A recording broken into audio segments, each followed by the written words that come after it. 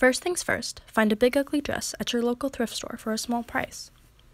Walk home with your dress, because you thought it would be a good idea to be healthy and walk home on a hot day in jeans. Magically arrive home.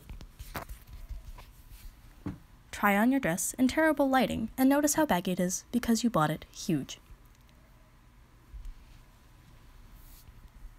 Then put on a belt and wonder if this is something your grandma would have worn when she was younger once. Also think to yourself, I kind of look like a denim nurse. Cut somewhere in this area. Measure yourself. Take one of the buttons off the top of the waist and don't lose it. Also cut a strip of fabric a few inches wide from the waist and save it for later.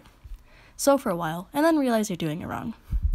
Then stop doing it wrong and every few inches or so, bunch up the fabric to make a ruffle effect. I can't speak today. To make a ruffle effect until you have a waistband a bit bigger than your actual waist.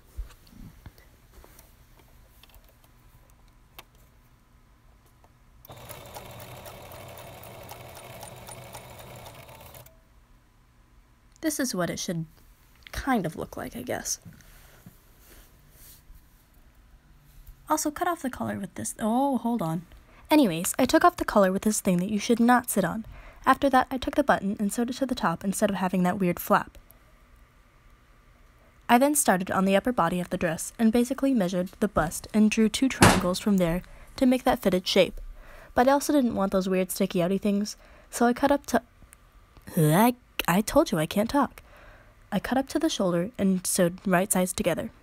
I then took that other strip of fabric I never showed you because I forgot, and I made a belt, kind of. I sewed the top side of the belt to the top and the bottom side to the bottom. Clean up the little extra threads, and you was done. Clean your mirrors, and take a twirl.